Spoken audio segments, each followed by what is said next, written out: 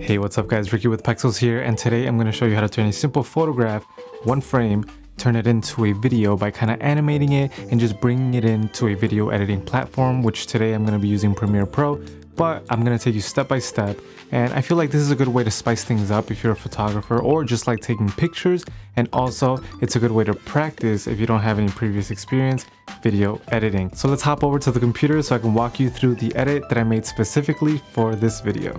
Alright, so I chose a shot that I took in beautiful Berlin, Germany of a television tower. I just want to walk you guys through the final edit instead of dragging you along from the very beginning, so check it out.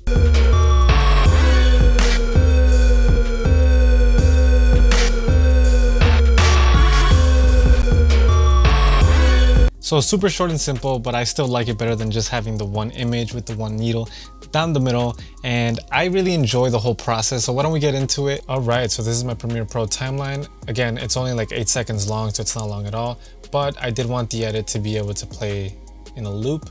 So in order to check that, you have to click this button right here, loop playback. If you don't have that button, just go to the plus sign, find it here, drag it down, and you're good to go. That makes it so that when you play it, it'll go to the very beginning and just keep playing continuously. But now the first step that I would take when starting an edit is finding a good song or a good chunk of a song. I usually go for the drops because it's the most like energetic and dynamic part of the song. So I found this, and I want to mention why I chose this one in particular, because this section right here, the song has kind of a disorganized or chaotic little sound. I don't even know what instrument it is, but here, check it out. So you see how it's kind of like, I guess, I don't know if it's like a organ, like a piano. Yeah, I guess it is, maybe. But as you can see, I kind of matched the edit to have the needles or the towers not really aligned, especially the ones in the middle. Right here, they're kind of just piled on top of each other. And the way I did that was just multiply the image, but here in blend mode under opacity, you just go to darken. But it's fun to play with the other ones like lighten, color dodge. See, the one I'm manipulating right now is this one. But again, I kept them all at darken. I also made sure to have the images come in at separate times, again, to match the sound. So that's one of the main reasons why I chose this sound. But let's go to the very beginning of the edit. So I divided it into 4 sections. So pretty much here we have the number 1, number 2, number 3 edit, and number 4. So let's start in the very beginning. Very first frame, as you can see, it has no needle, and that's because I went into Photoshop, I took out the tower because I'm a big fan of flickering in like an image or a video. So in order to do that, you have to have a noticeable difference, which is why I took out the tower, and then every 1 or 2 frames, here you go,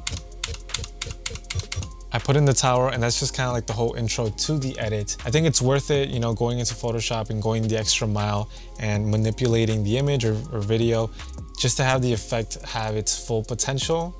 I don't know, I'm a big fan of the flashing in effect. So now here's the second edit. I already kind of talked about this. Again, it goes with the song, kind of chaotic. I just multiplied the same tower 4 times. And then here, just a little beat. As you can see, I cut it here in order to scale this up so that it kind of like punches up with the little beat. And then here,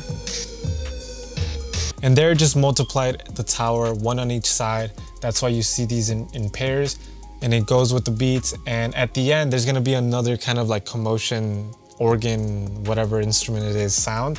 So the endings are all different because I didn't want them to all disappear at once, because that little section of the sound isn't just one like hard beat. It's kind of like a dring.